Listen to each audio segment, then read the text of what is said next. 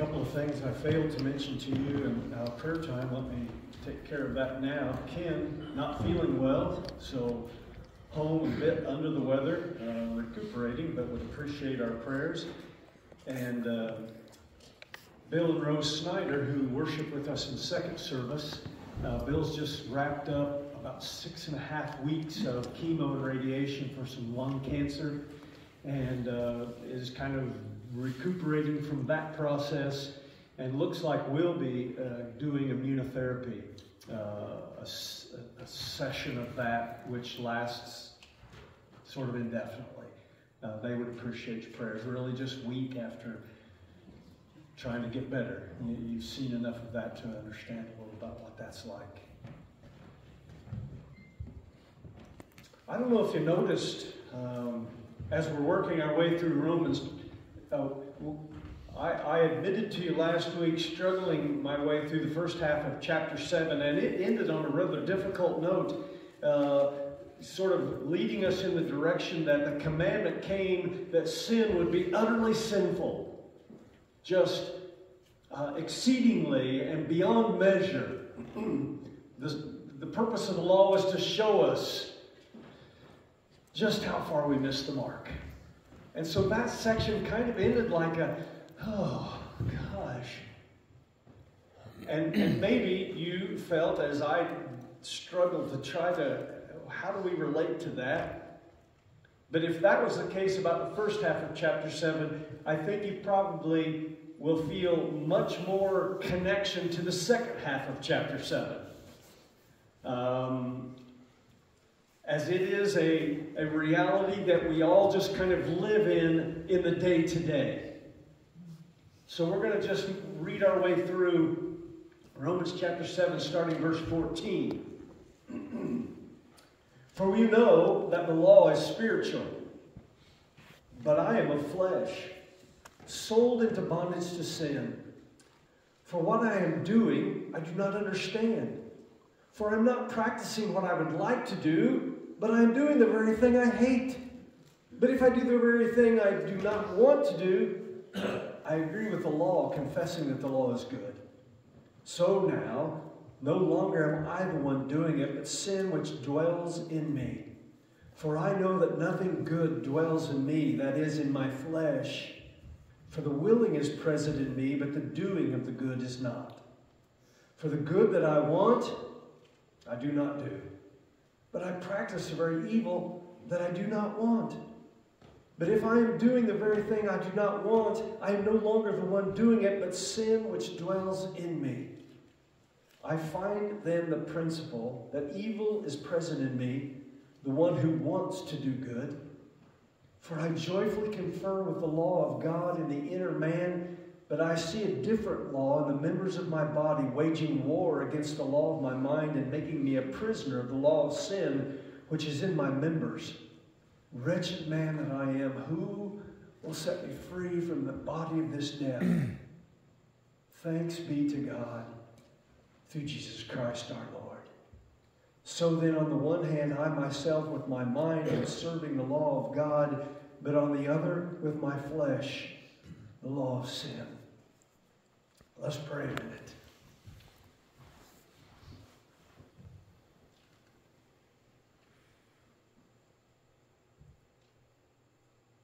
Father, Paul is so very elegant and thorough in his explanation of the struggle that we face in the day-to-day.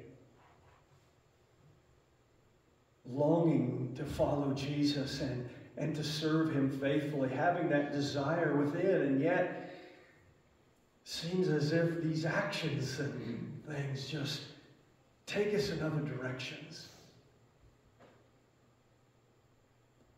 Help us to learn from Paul's transparency here of this struggle, and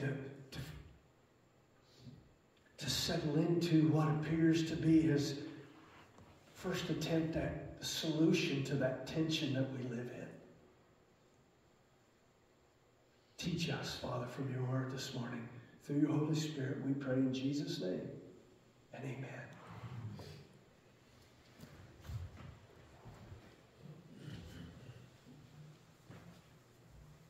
A developmental psychologist at Penn State University ran an experiment.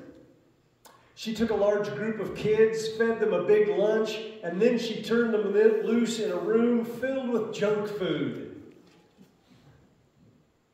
So they're not hungry, right? But suddenly they're turned loose with a whole room full of junk food. She says, what we see is that some kids eat almost nothing, but other kids really chow down. And the one thing that predicts how much they eat of the junk food is the extent to which the parents have restricted their access to high-fat, high-sugar food in the past. The more the kids have been restricted, the more they eat. Burgess' study also discovered one reason this happened. The children on restricted diets believed that junk food tasted good primarily because they had been told that junk food was bad for them. How many of you can tear into, maybe this is just me, how many of you can tear into a bag of Lay's potato chips and just wipe that bad boy out? You know, knowing you should not. Man, they taste good. How come we don't have that same attraction to broccoli? Now, I know some of you do have and have developed that tendency, but or a bag of M&Ms. It just seems boom, boom, boom, boom. It just, wait a minute, how did that sack get empty already? Kind of thing. And as I read over that, it was, hey, wait a minute. Isn't that exactly what the Apostle Paul was talking about in the second half of Romans chapter 7? I know what I ought to be doing. I know who I am. And yet, I seem to end up in all these other places all the time, doing these things that I don't really want to do, and they just seem to come so naturally and so easy. And the things that I ought to be or want to be doing, man, just seem like a struggle all the time. And that's what Paul's talking about here, is that tension that exists. He was honest enough with us to tell us at the end that the law's purpose was to show us how utterly sinful we are in reality, how our tendency is to be so unlike God. And yet once we have been reconciled to Him, there is within us then that longing, that desire to be just like Him. But it doesn't come without struggle. Now there is some debate that has gone on forever about this text as to whether or not Paul's talking about his experience before he came to Christ or his experience after he came to Christ. And I'm not smart enough to settle that debate for us. For myself personally, I just see some hints. For instance, just, in verse 22, he says, "For I joyfully confer with the law of God in the inner man." And on down he says, "I myself with my mind am serving the law of God." Those are just a couple of examples of statements that only someone who has come to Christ, who has been born again, could possibly make. Because those are not statements that I would have made before coming to Christ. You remember how Paul described us. And we all relate in chapter 3. No need to project this. This is just when Paul's doing a rapid-fire quote of Old Testaments. There is none righteous, not even one. There is none who understands. There is none who seeks for God. All have turned aside. Together they have become useless.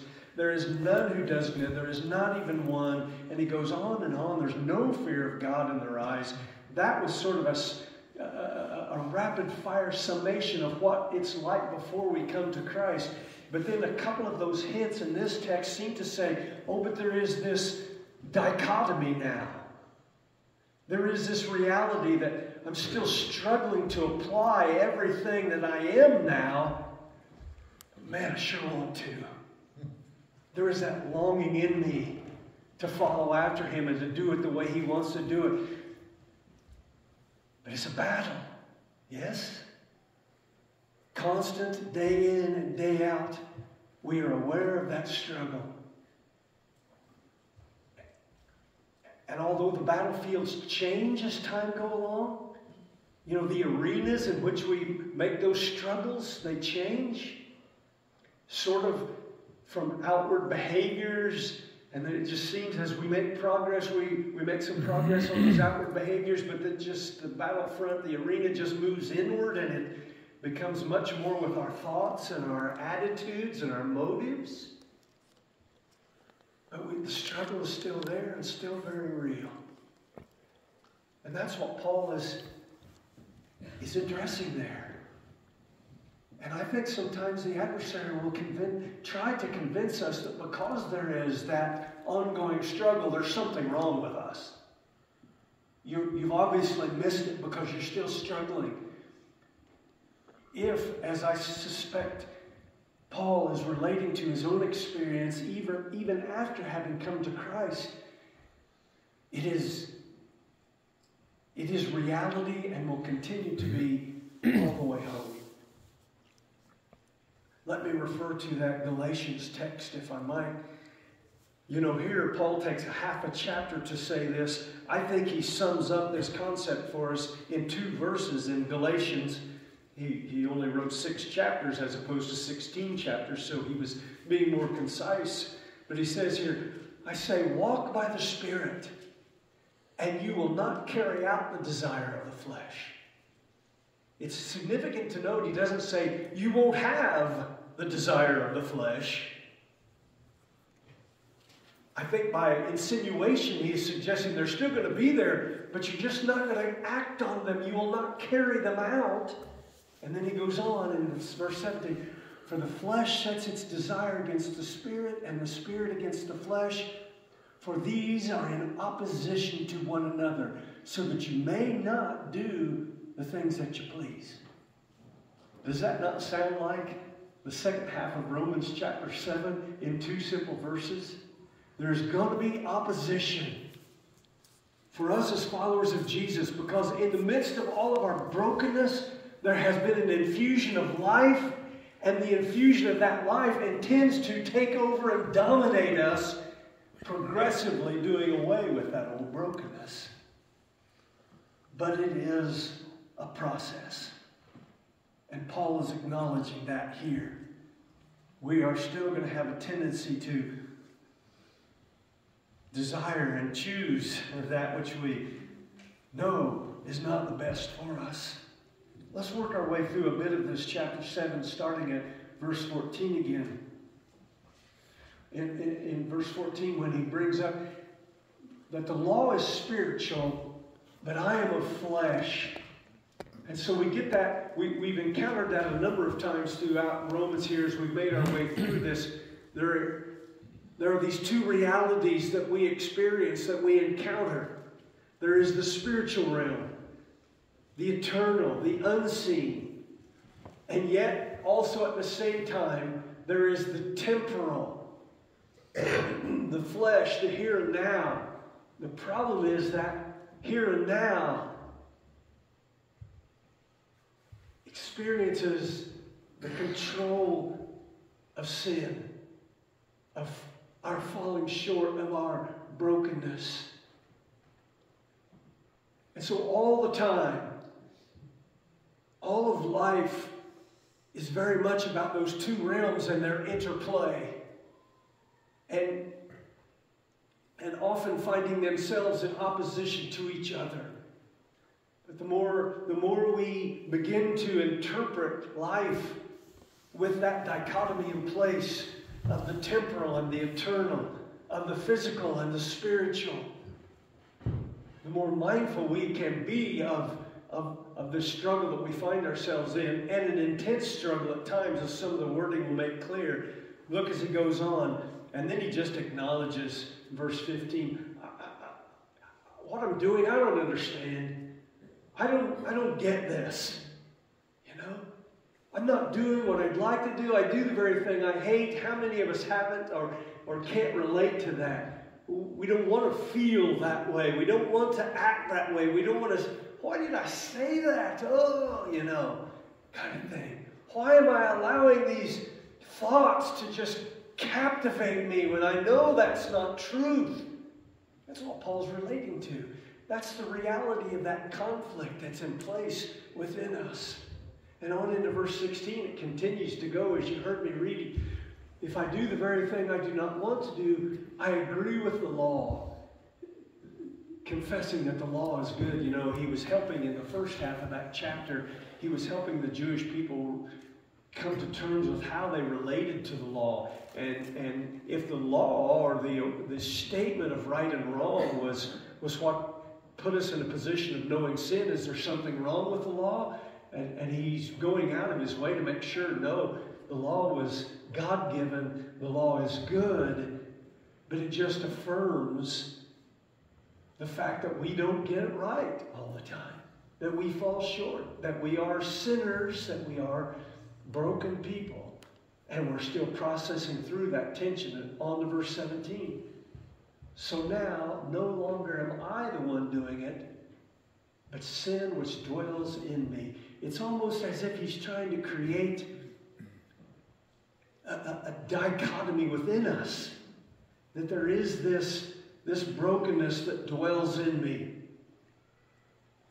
Even though I have been born again, I have placed my faith in Christ, that brokenness still is there, still can dominate, still can influence who I am and what I do. Later on in the book of Romans, Paul is going to give us a little hint. At the end of chapter 13, he says, but put on the Lord Jesus Christ and make no provision for the flesh in regard to its lusts. So it's like there is this unwelcome entity within us. Paul says, well, there's a remedy for that. Starve it. Make no provision to the flesh, the brokenness that dwells within us. Don't entertain it. Don't give it a place. Don't feed it. And progress comes as a result. On to verse 18. For I know that nothing good dwells in me.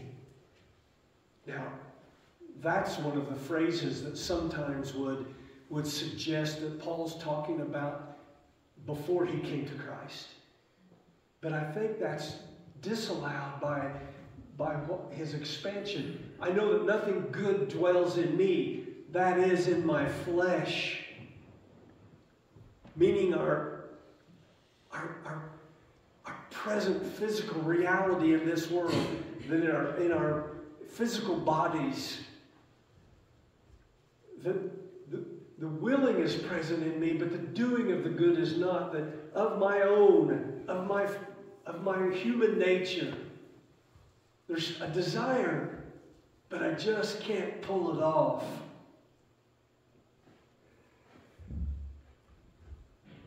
And how that speaks to so many conversations that I've had with people, and no doubt that you have too, want to get it right.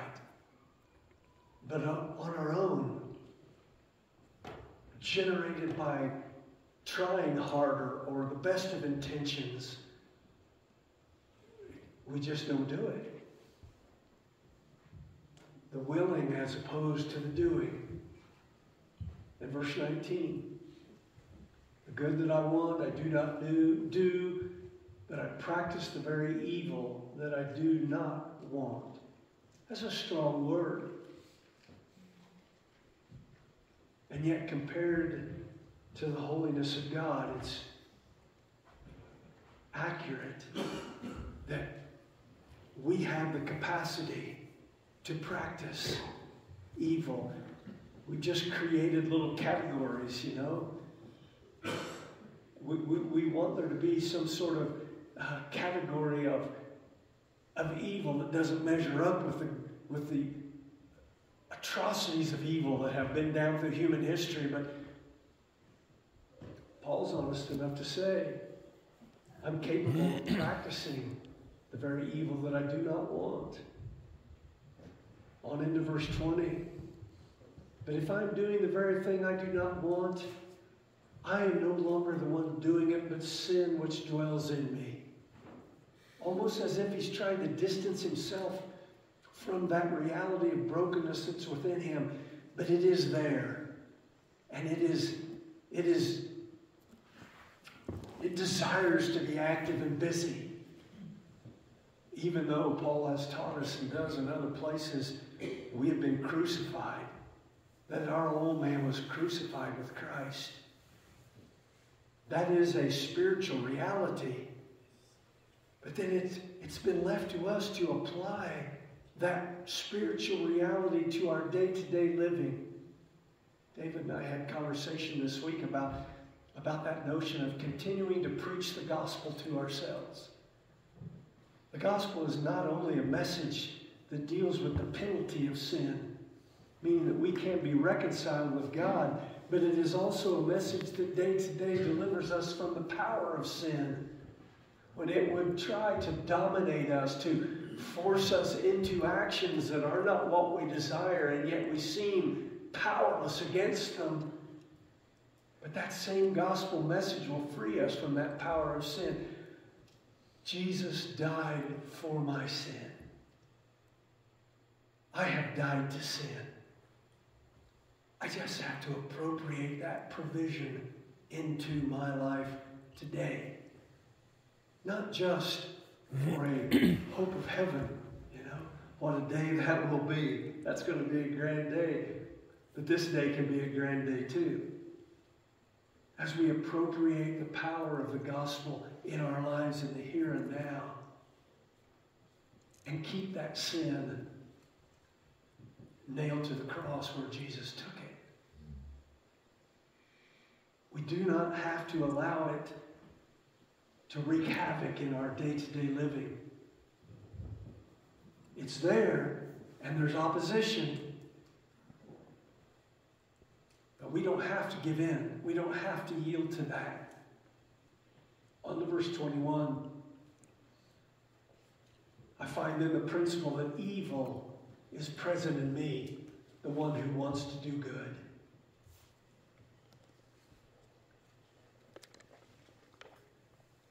That may be a hard admission. We know and recognize evil out in the world. It's a label that we can apply to those. Maybe someone no further away than just someone who has a different opinion than us, or maybe someone who is guilty of incredible atrocities out there against humanity. We can label that with evil. But this is the prime theologian in our faith tradition. And he says, I got to be honest with you, I find in me evil. I don't always want to do what God wants me to do. Evil. And yet, alongside of that, there is a desire to do good.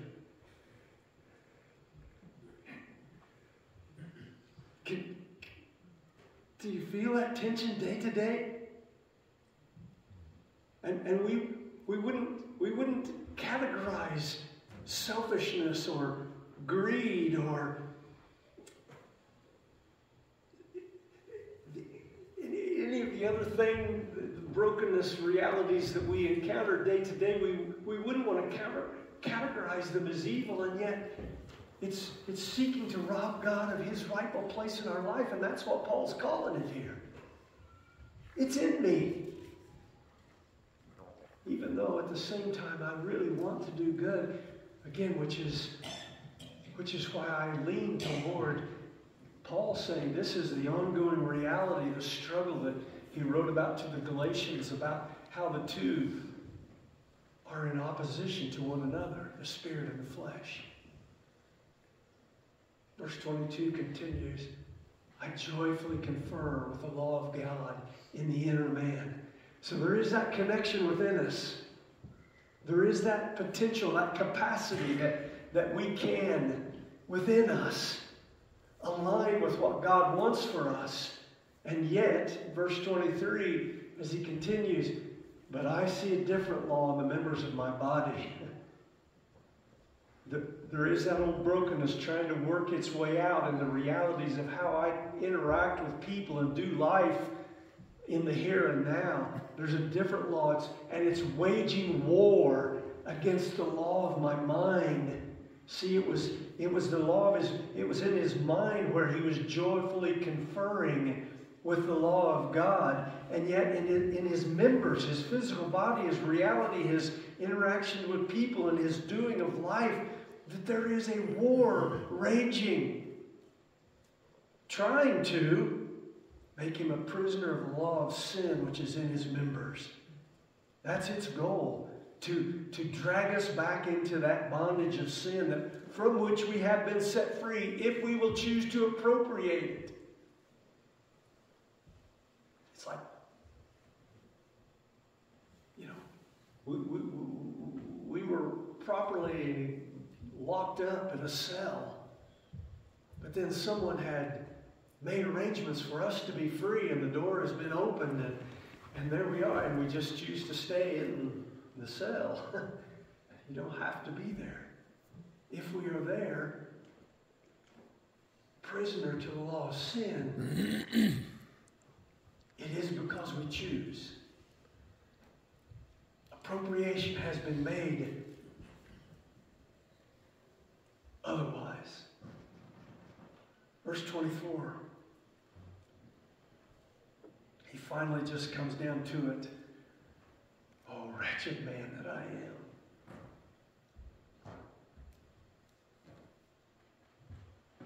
am.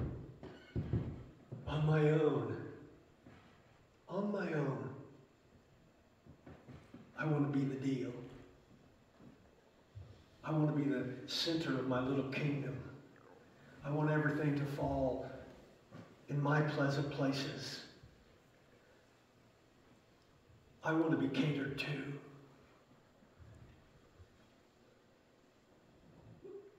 Paul, in his born-again state, having met Jesus on the road to Damascus, recognizes that is a wretched state. There is no future in that. It is empty. It is dead. It is lifeless. And then cries out, "Who will set me free from the body of this death?" Reminded me of when Jesus was at the pool of Bethesda. Was that the one where he came up to the man who had been there all those years and said to him, you remember what he asked him? Do you want to get well?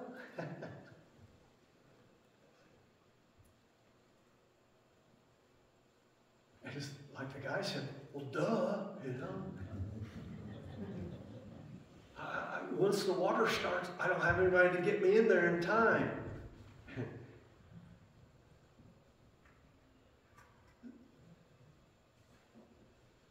We have to get to the point where we're willing to recognize what a mess we're in before we're willing to humble ourselves to receive the solution to the mess that we're in.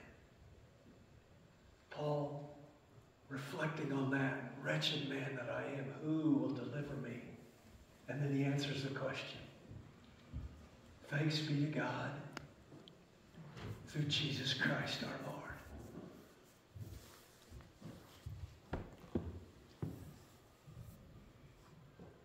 Where does our deliverance come from? In the midst of this war, what is the influence that shifts the outcome? Well, it's Jesus. What he has already done for us, which Paul has been teaching us in those previous chapters. Chapter 6 was full about the impact of the crucifixion and the resurrection in our day-to-day lives. That's not just to get us to heaven, not just preparing us for what a day that will be, and that's going to be a wonderful day, but how about the here and now? Applicable here and now. It delivers us.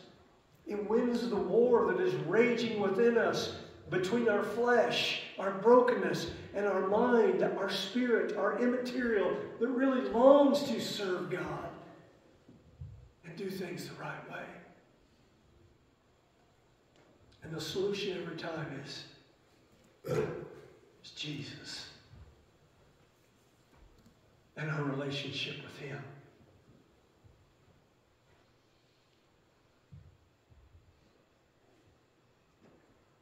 Henry Nouwen had this to say. He says, I cannot continuously say no to this or no to that unless there is something 10 times more attractive to choose.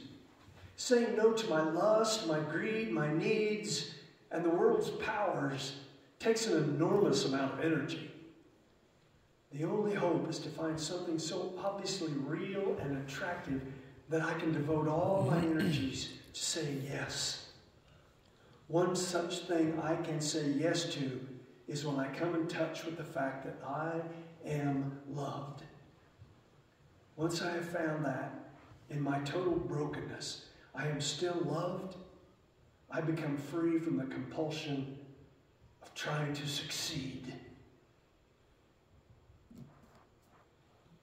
Jesus loves us in spite of our brokenness, in spite of our struggle with the flesh and that nature that wants to set up a competing kingdom as opposed to serving His. Brings that war to an end. Dallas Willard had this to say, very similar thought. The surest guarantee against failure is to be so at peace and satisfied with God that when wrongdoing presents itself, it isn't even interesting. Satan counts on the fact that we are still vulnerable in our fallenness. And all he has to do is dangle the right bit of bait out there in front of us, and we'll go for it.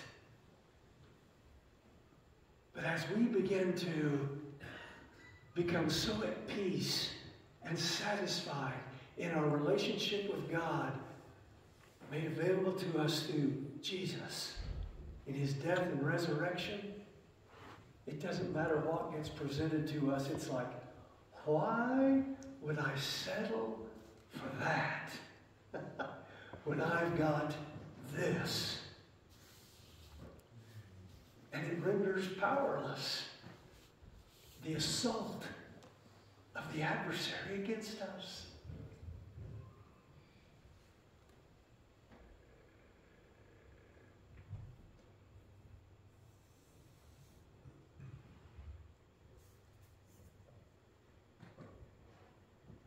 This calls us to be consistently investing in our relationship with Jesus. Not settling for the multiplied distractions that are available all around us that says, hey, this will do it over here. Come for a little of this. This is what you're looking for. And then we begin to recognize the fallacy, the inability of those distractions to actually provide what they're promising. And instead we continue to come back to our relationship with Jesus as the only way to experience freedom from our brokenness and win that battle that's raging between the Spirit and our flesh. To be so at peace and so satisfied in our relationship with Him. It's all good. It's not even interesting.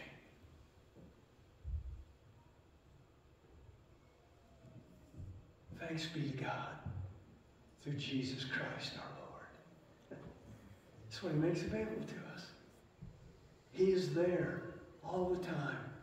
So that on the one hand, as He says, I myself with my mind am serving the law of God. On the other, with my flesh, the law of sin. The battle is still real. It is still all about us.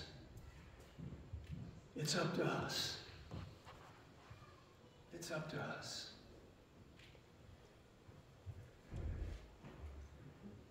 I got an early morning text this week from a friend who's some combination of disappointed and heartbroken.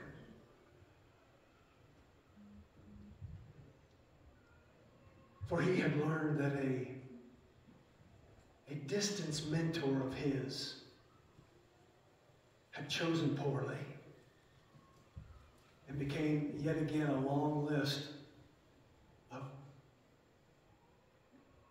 kingdom leaders who had fallen prey to his flesh. And this young man was just agonizing in disappointment. And I share that to remind you that no matter how long we've been at this, we must constantly be aware of the battle.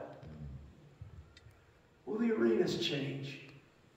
You know, there are things that used to bug me, that I used to fall prey to, that not anymore. It doesn't mean the battle is over. We must constantly be aware of it, raging around us all the time. That we have an adversary committed to our demise, and he tries to launch his forays through our flesh, our bodies, our realities in this physical world. But I encouraged him that Jesus is enough. That's a brother who decided in that moment that Jesus wasn't enough, that he was going to get what he was looking for somewhere else. I said, let's be brothers who resolve not to go there. And let's finish well. So I call you to that same. Wherever the battle rages for you in this season of your life, recognize that Jesus will meet you in the middle of that. And he will be enough. He will meet you there and enable you to stand no matter how intense that battle becomes. And so you too will be able to join the Apostle Paul. Oh, wretched one that I am. Man, is this ever going to end? Who will deliver me? I know who delivers me. Jesus delivers me. And he will never fail. Amen. Amen. A young woman who apparently is well enough known that she goes by one name. Her name is Terrian. And she has a song. Honestly, we just need Jesus. We'll play that for us and I'll come back and close.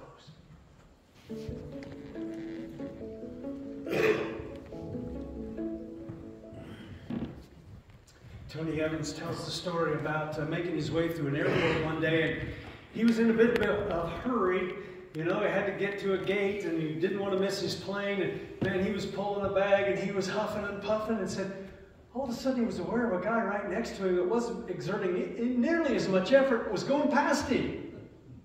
And then he looked a little closer. It was one of those moving sidewalks. And he likened that to the presence of the Holy Spirit. How we often try to get where we want to get in our own energies, our own strength, and we're huffing, we're puffing, and we're pulling a bag when there are other resources available that can quicken our pace. Holy Spirit is available to us all the time. He will make known Jesus to us in the midst of wherever we find ourselves. And I want to remind you too that it's not always about the pace. Because we usually want to, get through something as quickly as possible. We want to, but there are different ways that he describes our Christian life. Sometimes he calls it a run. Run the race that is set before you. We like that. Quick, let's get this over with. Sometimes he says it's a walk. Often one of Paul's favorite descriptions of the Christian life is the walk. And then there are other times he says, stand. And it's to us to discern what sort of a season does he have us in terms of our relationship with him. Is this just a time to stand in the midst of the circumstances and let him meet us there to make sure that we get everything that he has for us in that given moment?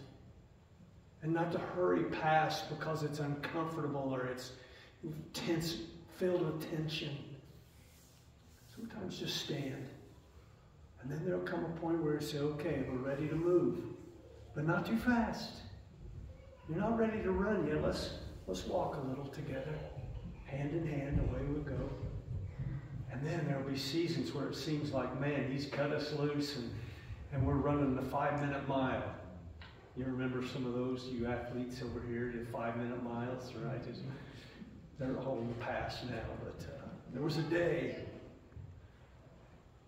But it feels like that, just set free to run with him.